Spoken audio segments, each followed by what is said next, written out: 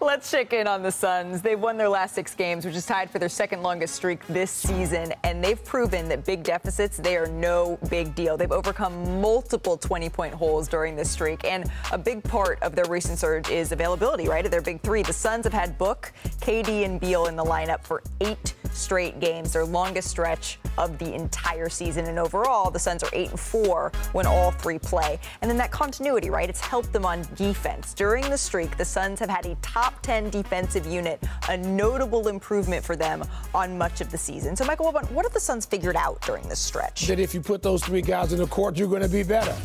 I mean, it's simple but direct. Yes, Bradley Beal, and by the way, I have to mention Grayson Allen, which really pains me. Tough. Why? He's been playing well. You don't like him. Mike called him really? a thug. Grayson Allen took Caruso, a bull, out of action for 6 weeks, not to mention other stuff that we won't get into. But my objectivity is a problem, huh? Okay. And so, no. Did I say anything about objectivity? Okay. No, I don't. But believe me, I can put that aside in a hurry. Now, the Suns have discovered Grayson Allen is open and understands what to do with it. He hits shots. Look at Grayson Allen's.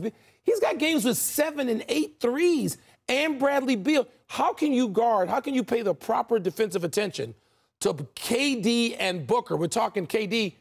Okay, so one of what? The 4-3-2 greatest scorers of all time naturally. You're going to pay proper attention to Book and KD. What does that do for Beal and Grayson Allen? It means that offensively, you're challenged to stop the Suns. Well, here's what the real challenge is. They're outscoring in 240 minutes on the court together. They're outscoring the opponents by 15.2 points per 100 possessions. So what happens is this. Yes, defense wins championships, but points win games. And what do I mean by that? When you score points, it can tighten up the opposing offense because they know they can't afford to make mistakes because they can't stop you. Yeah. You okay? And now when you get just a scintilla, a speck of defense, which Frank Vogel will give you, that can make you formidable. And they're doing that defensively. Malika said it, going in to the last 6-7 games, they're starting to defend. And Frank Vogel is known for that. But look, you don't want to play against Durant in a playoff series. You don't want to play against Booker in a playoff series.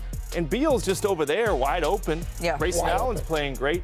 They have weapons. Right. They have weapons. And if they guard a little bit, look, they'll give anybody trouble. Yeah. They'll give anybody trouble. But the question is, they need these 6-game winning streaks, these 8-game winning streaks. They need these times where they're defending to show that they believe they can do it. I'm on